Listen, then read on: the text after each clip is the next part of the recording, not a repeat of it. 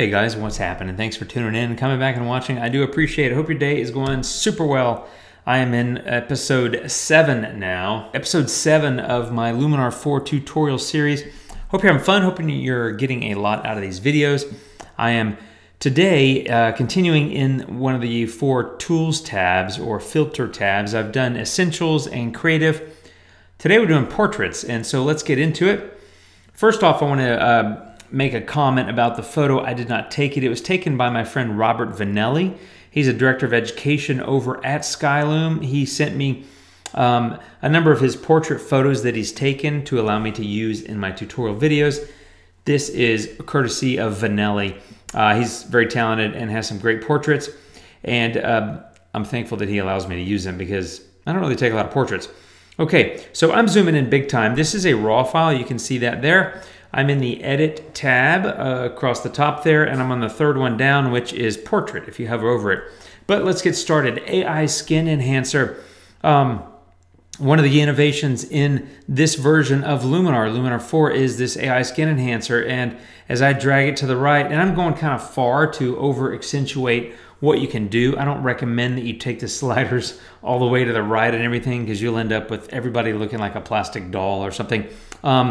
Skin Enhancer, it does a lot of skin smoothing. So there's before, you can see there a little bit more texture in her skin, and after. And then there's this AI Skin Defects Removal. And I hate to even act like that there's defects in somebody's skin. That just sounds really rude. But if you notice, there are some markings. I see like something on her cheek here that's been smooth, a couple things on her forehead. If you look there, there's the before.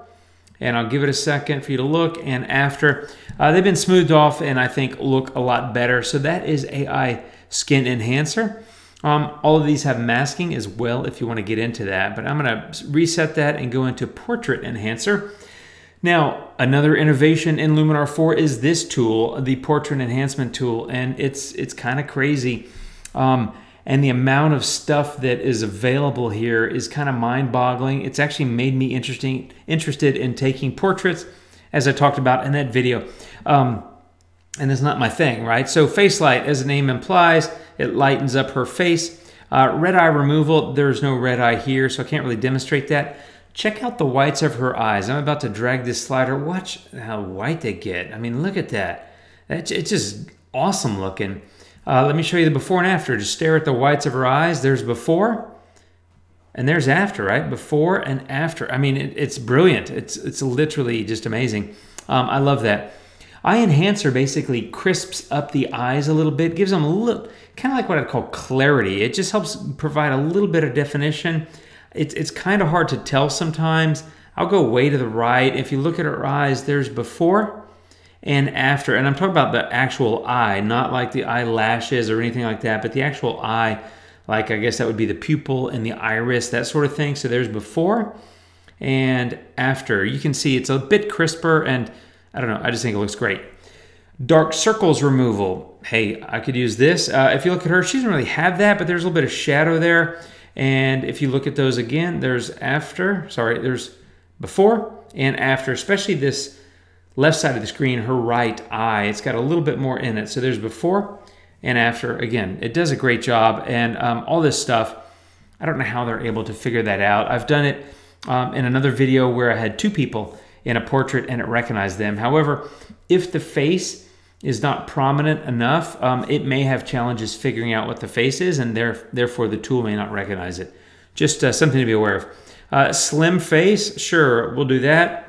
She doesn't need it, of course, but there you go. That's how it works. Simple and straightforward. Enlarge the eyes. You know, that works really well. Be careful with that one, and that is because, do you remember that Big Eyes movie a number of years ago? If you're not careful, you're going to have everybody looking like some kind of freak. And it's, I think, really more so designed for someone like if they have, you know, maybe they're partially squinting in the sunlight or something like that. It can help with that.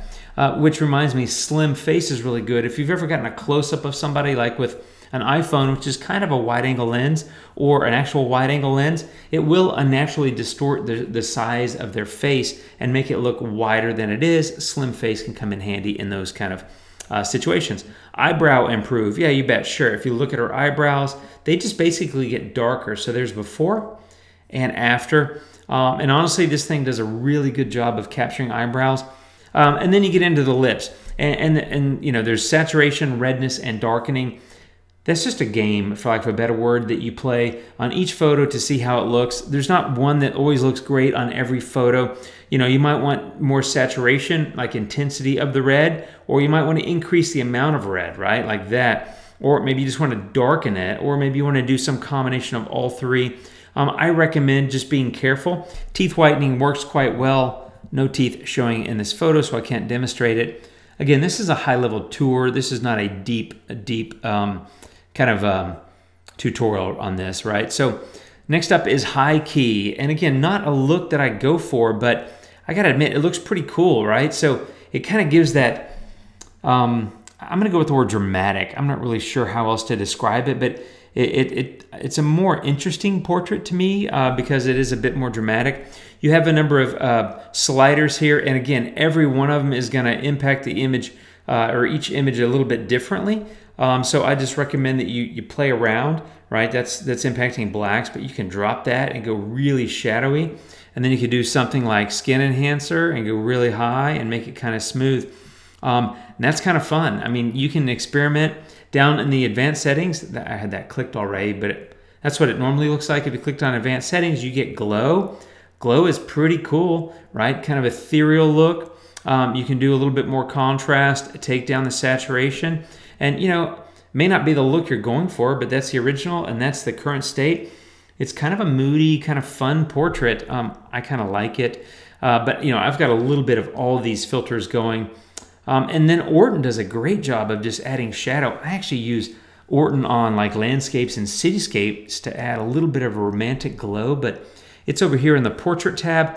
And honestly, it looks pretty cool. Tell you what, let me go reset these others, so they're not just totally jacking up what you're able to tell that I'm doing with the Orton filter.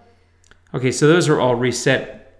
And let me reset Orton now. So as I said, Orton does a little bit of shadow, but if you take a look at it, there's two types. There's type 1 and type 2.